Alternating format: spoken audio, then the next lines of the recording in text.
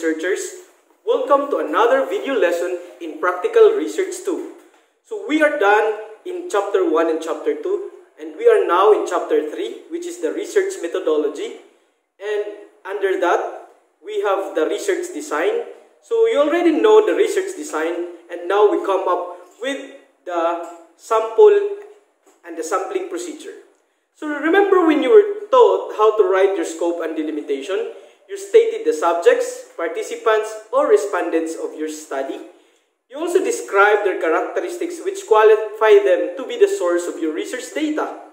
So the next question that I am going to ask you is, how many of the subjects, participants, or respondents should be selected as a source of data? So this video lesson will teach you how to describe sampling procedure in quantitative research. Take note, guys, that the sampling procedure should be aligned to your chosen research design. So I know that you have already decided the research design of your study, then you are ready for this lesson. But let me ask you first these questions. When you hear the word population and sample, what comes in your mind? So let us find out the meaning of population. So it is the totality of all the objects, elements, persons, and characteristics under consideration. So it is understood that this population possesses common characteristics which the research aims to explore. And there are two types of target population, and these are the target population and the accessible population. According here, the target population is the actual population. For example, your research study focused on the senior high school students at Dimasalang National High School. So that means your target populations are all the senior high school in Dimasalang National High School. While the accessible population is the portion of the population with the researcher has reasonable access. For example, all senior high school who are enrolled in Dimasalang National High School, particularly in general academic strand, or either in science and technology and engineering mathematics strand, or either in accountancy, business and mathematics, and business management strand. So those are the target population. That is part or portion of the total population among senior high school in the Dimasalang National High School.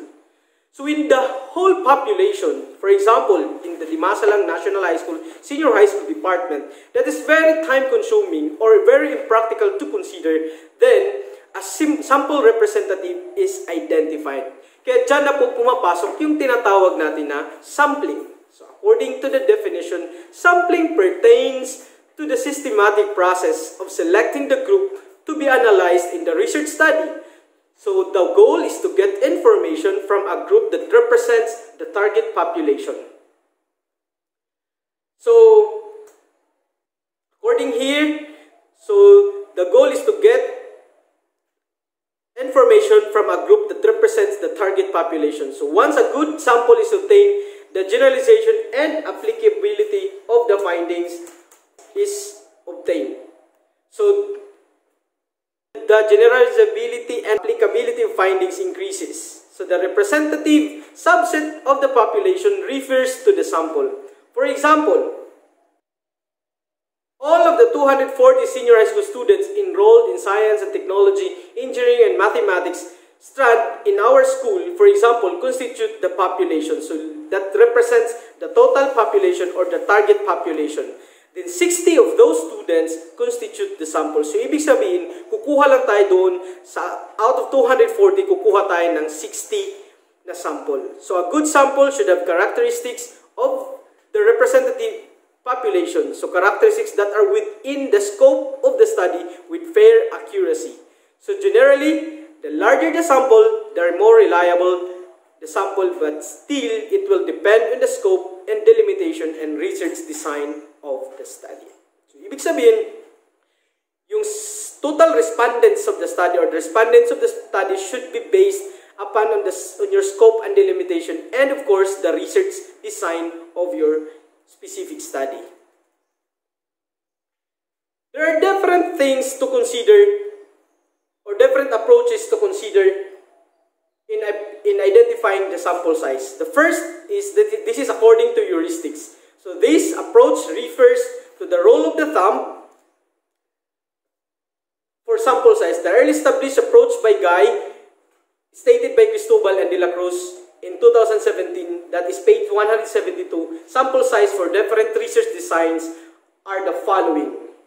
So we have the descriptive research, the number of participants or subjects of the study, that is 10% to 20%. Then for the comparative research study, 15 subjects or groups. Then for the Loninbergs and Irby, as cited by Barrett in 2017, page 107, also suggested different sample size for each quantitative research design. So for the survey, we have the correlational 100 to 200. For the survey, 800. For the exposed factor, 30 plus. Experimental research design, we have the 30 or more. Then another approach is in identifying the sample size that we need to consider is also the literature review. So another approach is by reading similar or related literature and studies to your current research study. So since you are done writing your review of related literature and studies, you might want them to recall how these studies determine sample size. So using this approach increases the validity of your sampling procedure. Another thing, and this is the most common approaches in determining the sample size, is using the formulas. We have the most common formula, which is the Sloven's formula. The Sloven's formula states for, that is, small n is equal to capital N over 1 plus capital N E squared, where small letter n is the sample size, where the capital N is the population size, E is the margin of error or the desired margin of error, or this pertains to the percentage of accuracy of your research results.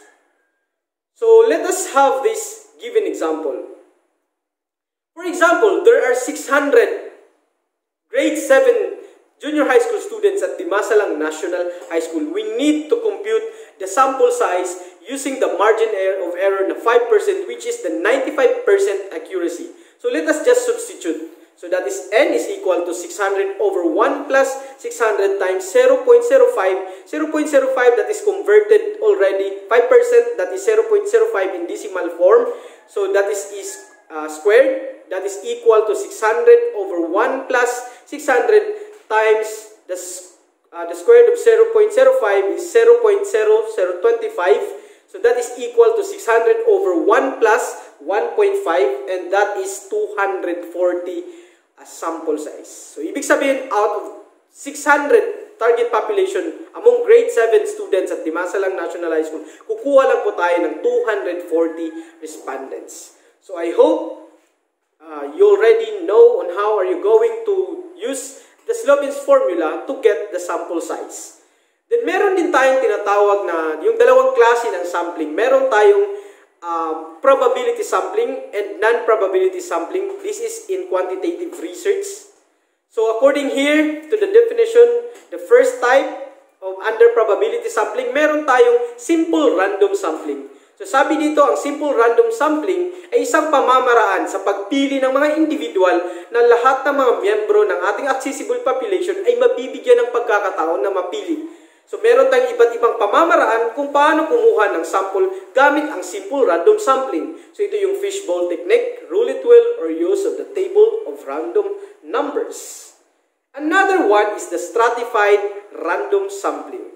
Sabi dito, si stratified random sampling is the same, kapareho lang ng simple random sampling na kung saan yung lahat ay mabibigyan ng pagkakataon na mapili na magiging respondents or sample of our research study.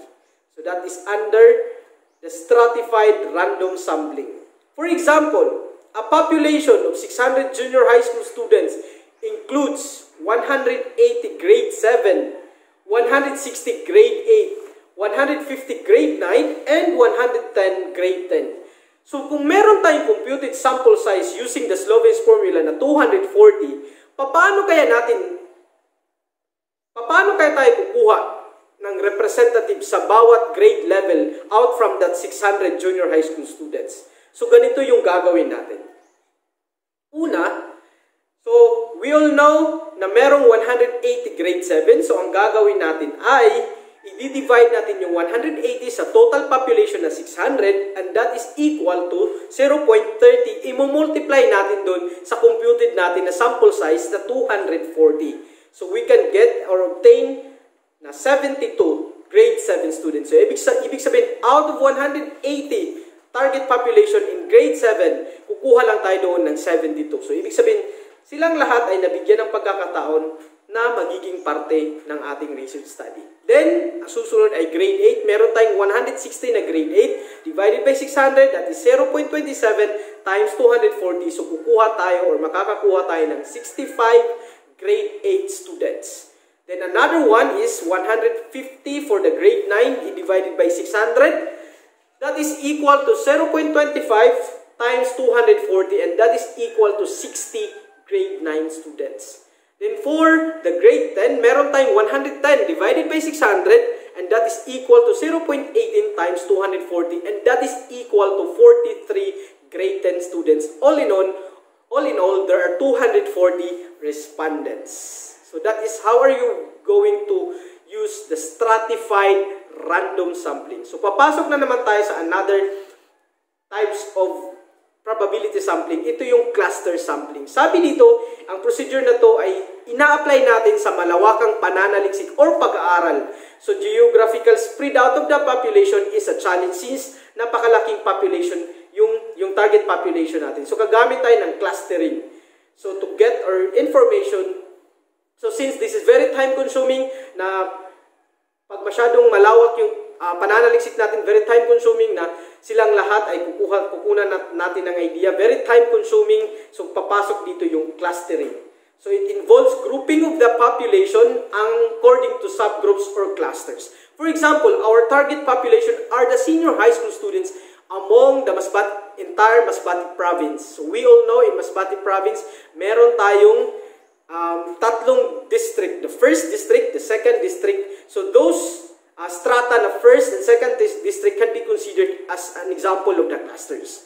Then we can also cluster them also according to per municipality. So municipality called also as the strata and can be chosen be part of the cluster. So from the chosen population will be created by the researcher in order to have a homogeneous characteristics. So that is under cluster sampling.